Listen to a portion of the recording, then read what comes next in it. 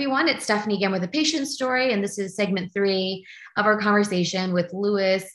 Lewis, you just got done sharing, your R-CHOP, 6 cycles, the methotrexate, the PET scans, the PICC line, all the good stuff, and the side effects and how you dealt with them. So thank you. And this segment is really focused on the mental, emotional, spiritual, if you will, impacts to our lives after a cancer diagnosis. And so there's a lot to cover here. I want to start where you left off, which was, it was less about you and more about your family when all of this finally, there's no real ribbon, but at the end it was like, okay, you're done. You're in remission now. I'd like to ask you, what is your guidance for other people in terms of balancing sort of like carrying the responsibility of your family's emotions and not wanting to burden them, so to speak, but then also protecting yourself? I think there's this fine line with Right. Yeah, I know what you mean. And I guess the best advice that I can give to people who are newly diagnosed or struggling with the emotional impact of their diagnosis, or maybe struggling with survivorship, and we'll talk a little bit later about how I needed to learn this because I was casting myself against type, basically, is you have to stay connected to the world of the living, whatever that means for you. All right, because when you get a cancer diagnosis, I don't care how optimistic you are or how strong you are or how spiritual you are, it's a shock. And cancer may be a disease of the bones, it may be a disease of the brain, it may be a disease of the B cells. It's also a disease of intense loneliness. And it's a disease of intense fear. And it's a disease of an intense disconnection with who you were and who you thought you might be. And you have to fight against that. And that's a fight where, thank goodness, little victories mean a lot.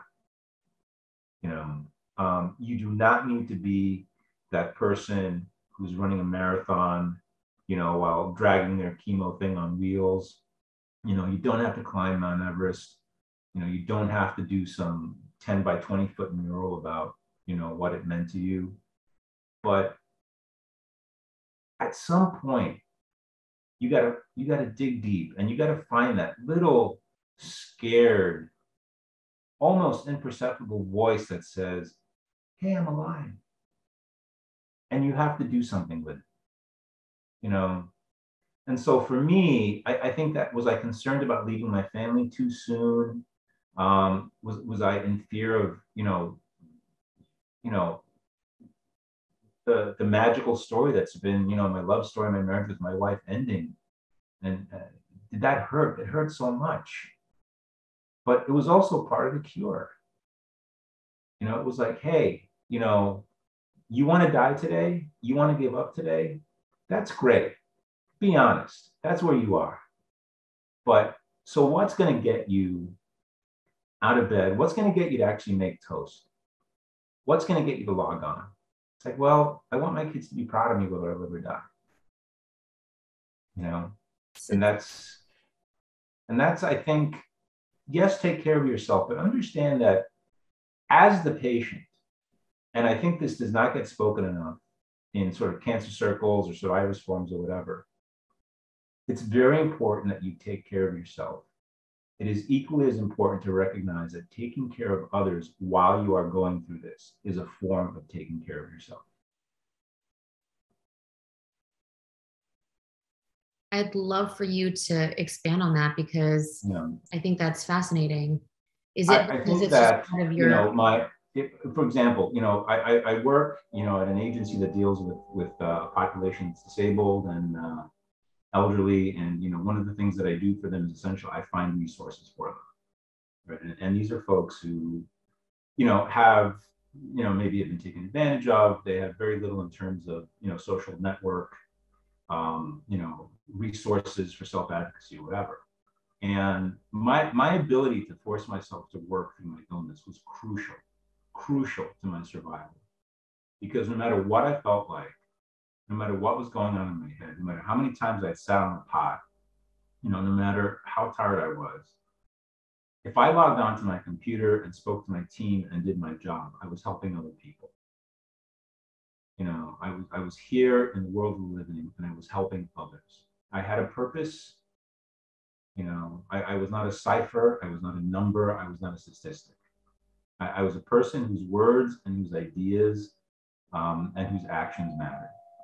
No, that's so powerful. By the way, Lewis, when you said this is a disease of extreme isolation, I kind of got a little emotional, I will say, because Yeah. it really is. I mean, the way you put it, I think is almost perfect. And along with that, I think with the isolation, it's this experience, of course, that is so singular sometimes feeling. And part of that too, I don't want to jump too much, but with the hair loss, I just don't want to forget about that, because for a lot of people, that's part of this disconnect in terms of identity, like being isolated, feeling like I'm the only one going through this, at least in my circles.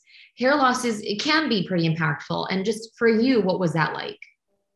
I think for me, and I think you're right. I think people have different sort of ways of dealing with it, and things impact. For me, what was impactful was not the day that I shaved it. For me, what was impactful was the week to 10 days that I let it get sort of raggy. For me, like the slow process of, oh my goodness, my comb is full of hair. Oh geez, look at the drain. Oh my God, I've done the best that I can, but I can still see, 3 inches of scalp. That sort of that slow denigration and loss of your visual self-image, I think for me was hard. Actually, when I shaved it, it was like, you know what? I'm not going to negotiate with terrorists. I'm taking control. I'm taking it all off, and me and my bald head are going to fight you until the last freaking hill.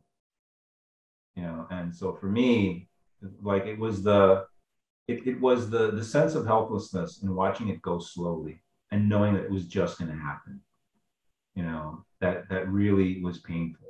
The empowering act of shaving, right? Of taking control back. Yeah.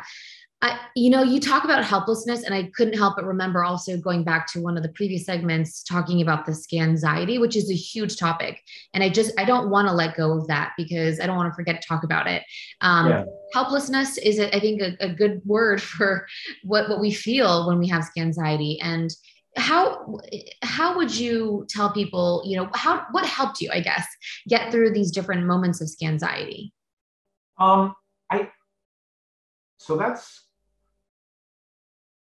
an interesting question, because I think there are two answers to it. One of them is just time. Your scan is on a certain date, and that's it. And you're going to get the results on a certain date, and that's it. So you're going to get through it regardless or not. The question is, what's your emotional state going to be, right? While you get through this. And I think that,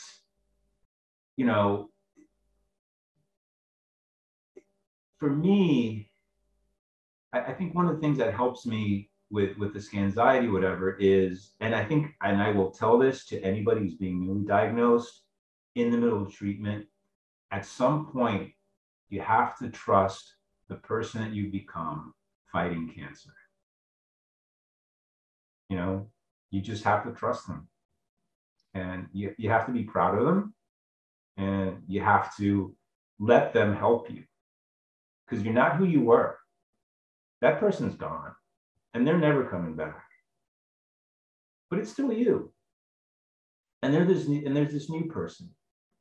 And so I would say for scanxiety, it's like, trust the science, understand that optimism is not a dirty word.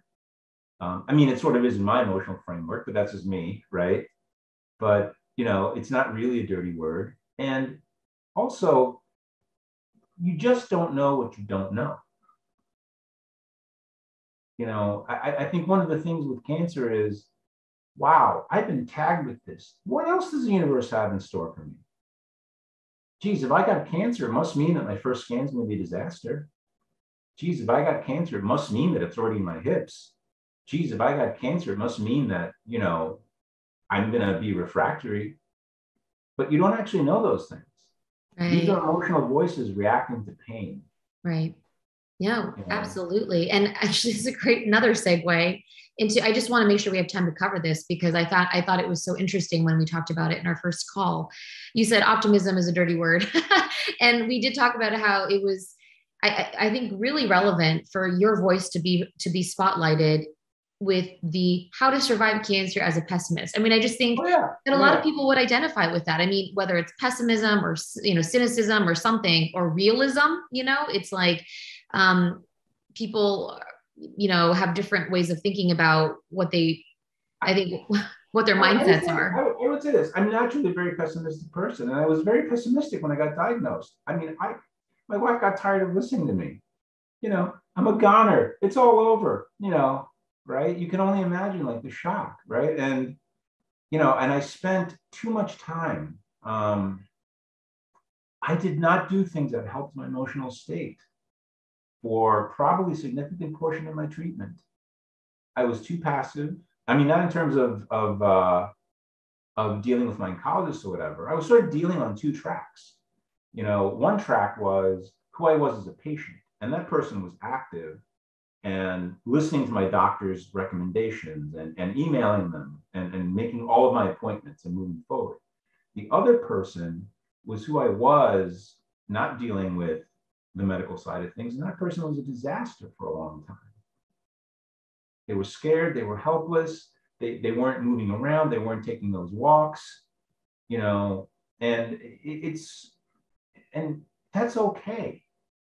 You know, I'm not ashamed to say that my diagnosis, well, first of all, my symptomology, then my diagnosis, and then my early treatment just flattened me as a human being.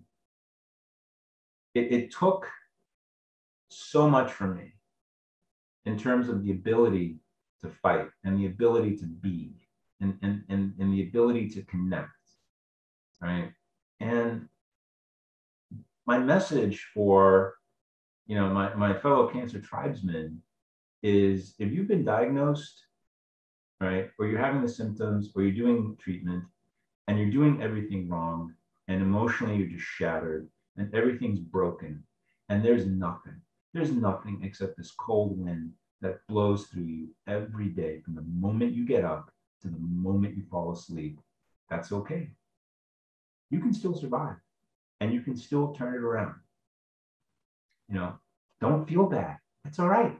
Yeah, you're a lump on the floor. You know what? Lumps on the floor, they have a right to live too. You know? I love that because what you're essentially saying, what I'm hearing anyway, is it's okay to have whatever response or reaction you have, um, but allowing yourself to be that way is much better than being that way and then feeling guilty about it, right? Or feeling Right. badly about it. It Right. becomes a I vicious think cycle. because I think that it goes back to what I said about trust yourself who you are as a cancer patient.